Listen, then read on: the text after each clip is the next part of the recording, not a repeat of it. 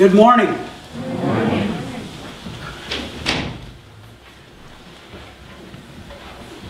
We're going to start a new series this morning, and all I want to do this morning is introduce the series and kind of give you a little background information. But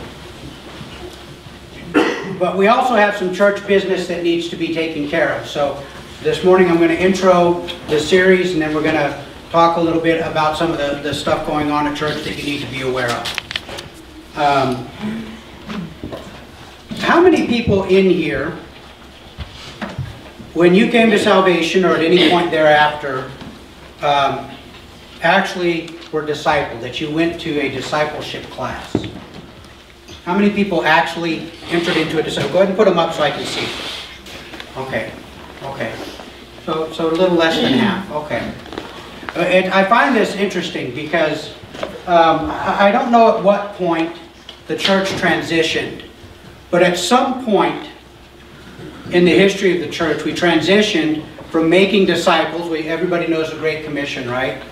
Jesus said, "All authority in heaven and earth has been given to me." He says, "Go, therefore, and make disciples of all nations, preaching unto every living thing, and baptizing them in the name of the Father, the Son, and the Holy Spirit." Okay, so that's the Great Commission. That's the charge that He has left for the church to do. That's the task. Okay, but somewhere along the way, we took out to make disciples, and we contented ourselves with making converts. Now, don't get me wrong; both are necessary, and yet one has a much deeper involvement on behalf of the church than the other. Because see, when you're a convert, if you're out making converts, all you're really looking for is an answer. You want them to give the right response. And yet Jesus didn't call us to make converts. He called us to make disciples. Okay? Does anybody know what a disciple is? See, we need to establish certain things so that when I say a word, you understand exactly what I'm meaning by using that word. Okay? Now, in the Greek, the word that they used, I'm going to read it here, methetes, and strictly interpreted, that means a student or a pupil.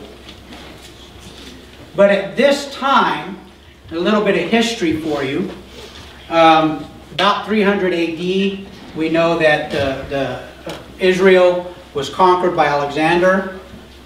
We know that one of the things that Alexander brought when he conquered a nation was that he brought Hellenism. He brought Western thinking to those places that he conquered. And that included their philosophies, their culture, their gods, their way of living. And it was called the process of Hellenization. Okay? And at some point at that period, up to that point, the discipling of children was given into the care primarily of the family. Typically the fathers. If a father was not present, then an uncle. But at some point in here, up until the birth of Christ, there started to be a transition in Jewish culture and Jewish thinking. And they saw the encroachment on their culture of the Western thinking, and they started to get concerned that the pure belief of Judaism was being tainted by this Hellenization. And so they devised this thing, and I believe it actually happened while they were actually in exile some 200 years earlier. I think the seeds were planted some 200 years earlier. Families started putting their children to school with respected rabbis, and rabbi just means teacher. Okay? But at this period with Hellenization, we know that families, for the purity of the teaching, sought out rabbis for their children to learn under. And they learned up until about the age of 12. And then at 12, it was decided what they were going to do with their life. Were they going to pursue their family's occupation? Were they going to pursue some other sort of occupation? Were they going to go on and study the Word and become a rabbi themselves and maybe a teacher or a scribe? And so at the age of 12, that was a significant event in their lives. Now, typically what would happen would be at the age of 12, when it was decided that they were going to pursue studying the Hebrew Bible, their family would begin to seek out a respected rabbi for them to disciple under. And so this idea comes about that discipleship is not just being a student, because what you would do is you would study and live underneath the teaching of this particular rabbi, and you would become a little version of that rabbi. And so you were to emulate how they lived, the things that they taught, how they interpreted Scripture. And so it wasn't just an idea that you're a student, but it was that you were an adherent. You were knitting yourself into the teaching. Okay? So it's not like this idea, well, okay, you know, we have a student at kindergarten, and we have a student in 12th grade, and we have a student in college, and we're just one of those somewhere on the spectrum of our walk. We're somewhere in there. I might be a 7th grade student, and Gordy might be a junior and college student. But that's not really what this idea is conveying. The idea that is being conveyed is that you are knitting yourself into and becoming like your teacher. Okay? And so this idea of discipleship, the idea that we're presenting today is this process where you learn to be like your teacher. Now, before I go further, let me add this caveat. I don't want you to be like me. Okay? I want you to be like Christ. And even as Paul said, follow me as I follow Christ. The focus should always be on him, not the particular teacher. Okay? So it's not about me. It's not really even about you. It's about him. Okay? So this process of discipleship is coming to know who he is and building relationship with him so that you might emulate who he is, to be Christ-like. Okay? So when people look at you, they should see a reflection of Jesus. So I want to give you a little bit more background, because when we are disciples, we are to emulate Jesus, but Jesus did not do like the other rabbis did. Because see, the tradition was, we know from Paul. Paul grew up in Tarsus and Cilicia. If you look on a modern map, you look at the Mediterranean, over in the northeast corner where it makes that big bend and comes down. Right before you get to that bend, that's the area of Cilicia, and Tarsus is up in that area. Okay?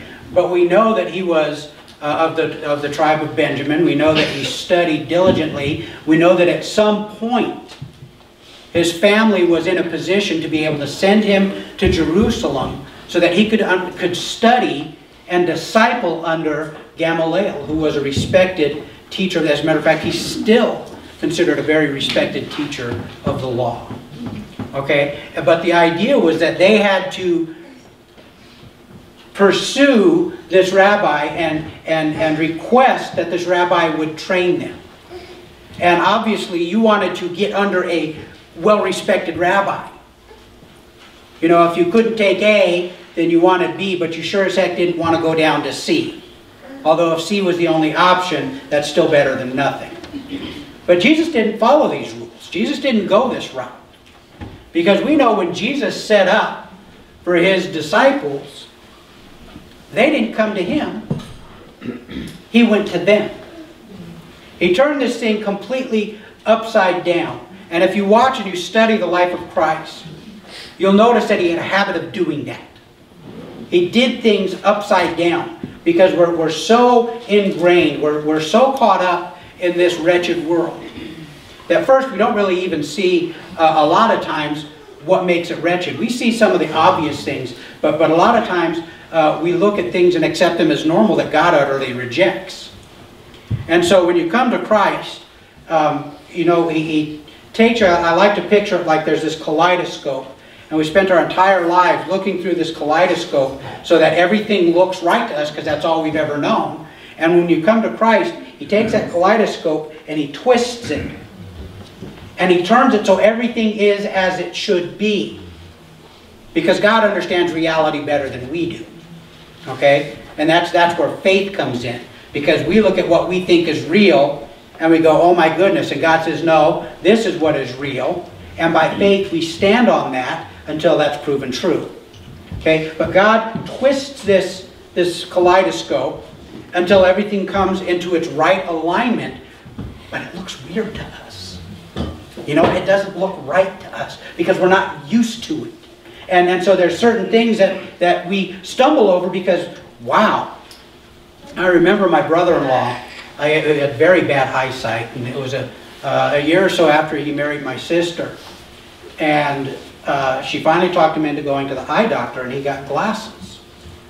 And he walked outside, and he was shocked because he didn't realize you could see individual leaves on a tree. That just blew his mind. Whenever he looked at a tree, he just saw a blob of color on the top and the tree, and that's just the way it was. But when you walked outside and you could see the leaves actually moving in the wind, he was just amazed. And that's kind of the idea, is that God is correcting our vision, correcting our thinking, so that it is in line with His, so that we would know truth. And sometimes our flesh just kind of recoils and says, that looks weird. Okay? Discipleship is this process whereby we learn what truth is. And we learn to accept God's truth. We learn to reject those things that are not true. And in this process, as we become intimate with Him, we become more and more like Him. I read a thing the other day that it says that your personality is the sum total of your 5 closest friends. Okay? Your 5 closest friends have that much influence on you, or you pick your 5 closest friends such that you emulate that behavior. Okay? Which is why it's very important how you pick your friends. Okay? Because they exert a significant amount of influence over you, whether you realize it or not. Is it okay if I turn this fan off? Is that right with you guys? Thank you. So, discipleship. Jesus went out, and how many disciples did Jesus have? Lots. Lots. Everybody calls back and they go, oh, there's 12 disciples. Well, no, actually, there were lots of disciples. At some point, there were even thousands of disciples. But of those, that great number, He chose 12 to be apostles. Okay, so apostles is different than disciple. A disciple is someone that is an adherent to their teacher or their thinking, their teaching. But an apostle is somebody that is sent out to go out and carry the message that the teacher gives. Okay, so there were thousands of disciples, but there were only 12 apostles. Now, the apostles were also disciples. Okay, they were those that laid down what they were doing. I mean, you think about James and John. They're out on the fishing boat with their dad. And actually, it's boats. It was plural. And Jesus comes and He calls to them. And He's already got Peter and Andrew, and He calls to them and says, come. And they lay down their nets and they go. I always wonder, what was their dad thinking? Doesn't that just seem weird? They would just drop everything and go. But they did.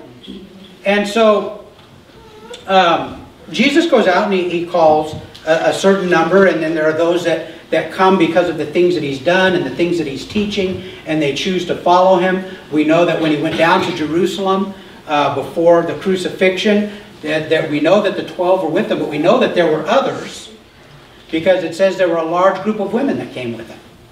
Okay? And we know that there were others that were in the upper room when the Holy Spirit fell on them, and it doesn't say anything about them, drawing more in. As a matter of fact, if anything, it says that they scattered out.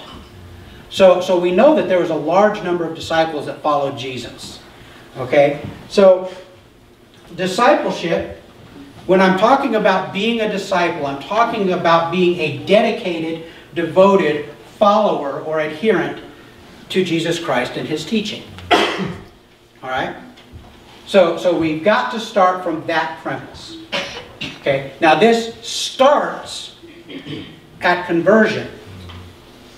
So see, that being a convert is necessary because you have to go through that process whereby you surrender the rights and the authority of your life to His Lordship. You accept Him not only as your Savior, but you acknowledge Him as your Lord. You acknowledge that He has the authority to tell you to go, and you go. Okay? And that's part of the problem in the church today. We have a lot of converts that want Jesus Christ as Savior because they don't want to go to hell. I don't want to go to hell. But we don't have that many that have embraced Him as Lord and have committed themselves to being His disciple, to being underneath Him and allowing Him to dictate what they're going to do, how they're going to live, how they're going to think, and what they're going to reflect to the people around them. Okay? So we have a lot of people that at some point prayed a prayer. It's like the sower of the seeds.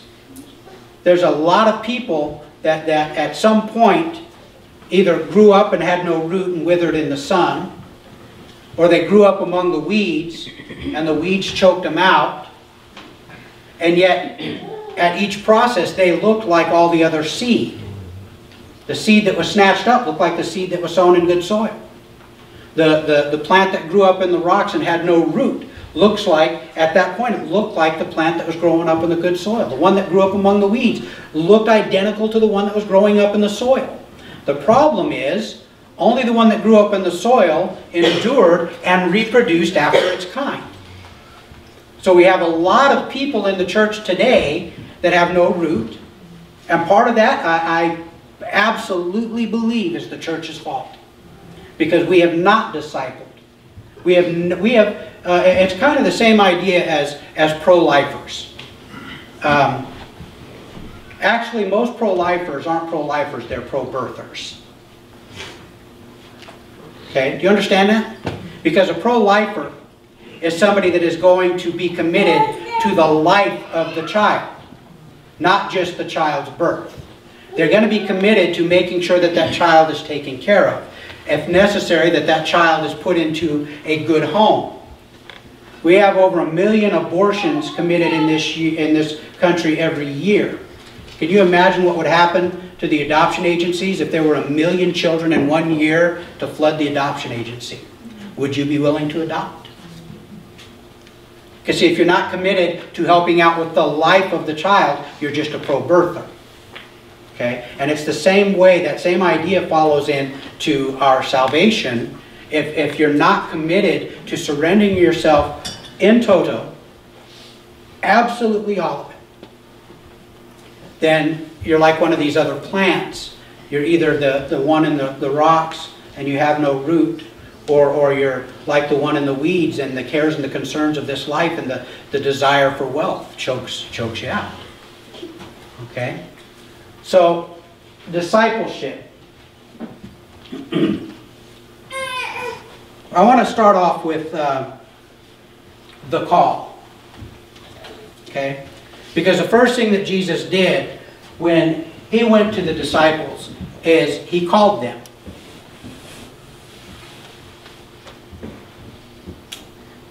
As a matter of fact, He's still calling. And He sent His Holy Spirit into this world that call might reach all men. And His Holy Spirit has gone into the world to convict men of their sins so that they would recognize their need for a Savior. Okay? So at the very start of His ministry, Jesus called. And we know He called Peter and Andrew and James and John and Matthew or Levi. And we know that He called these men. And they came and they followed Him. So first, there's this call that goes out. And Mark 3:14 says that He appointed 12 of these disciples, whom he named apostles, so that they might be with him, and that he could send them.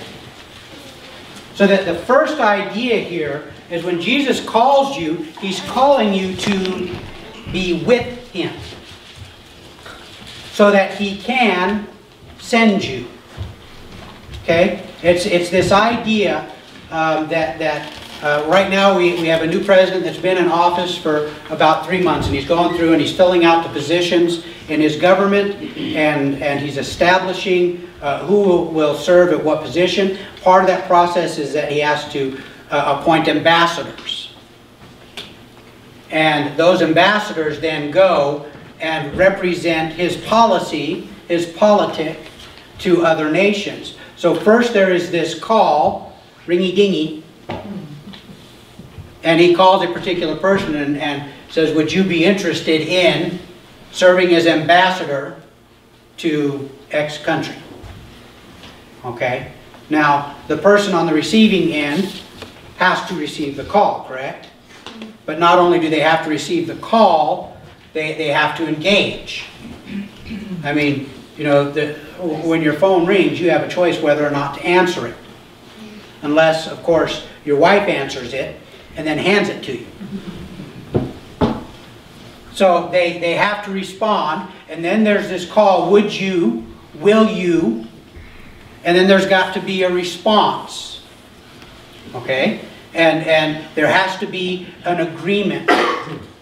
There has to be a willingness to work together.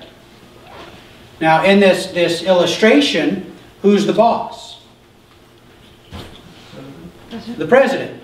The one making the call is the boss, because he's the one that gets to dictate the terms of what the callee is going to be doing. Now, when we come to Christ, it's that same thing. It's his rules. He makes the call, we respond, we don't get to barter. Okay? We don't get to come to him and say, okay, I'm willing to give you 95% of my mess, but I want to keep this 5% back for myself. Because, see, the call, Dietrich Bonhoeffer said, when Christ bids a man come, he bids him come and die. Okay? So when we are responding to the call, we have to understand that it is a life-ending event. Okay? It's not life-changing, it's life-ending. Because the person that you were before you responded to that call is dead and buried. And then we are resurrected into new life, a new creation that willingly subjects itself, hupatasso, submits. We submit to his authority. So Jesus puts out this call. 1 Corinthians 1:9 says, God who called us into fellowship with his Son Jesus Christ, our Lord, is faithful. There's two things that I want to draw your attention to in that one little verse. It says, God who has called. So God is the initiator. God is the one that is sending out a call. Okay? And what is he calling us to? He is calling us into fellowship, koinonia, with Jesus Christ. He is calling us to come together with Jesus Christ.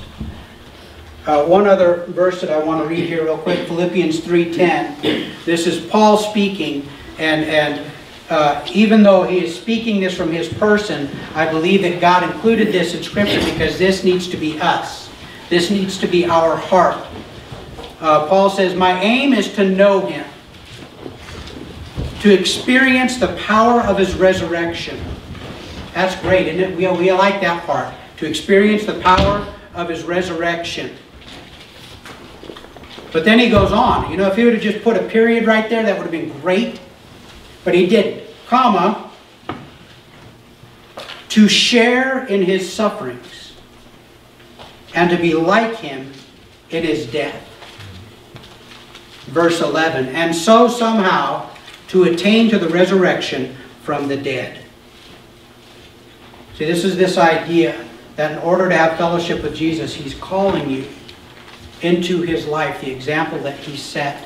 And that life is that in this life we may suffer.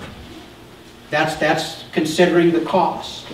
It's one of those things that I absolutely despise about most altar calls. Most altar calls are built on an emotional response to a particular event. But Jesus doesn't call us to have an emotional response to a particular event. He calls us to consider the cost. That we would go into this with eyes wide open. We would understand what the nature of this relationship is going to be. Because Jesus says, hey, if you want to come after me, you got to pick up your cross and you got to carry it. And we look at that in different eyes, because to us, the cross is an emblem of victory. That's like the totem of our faith.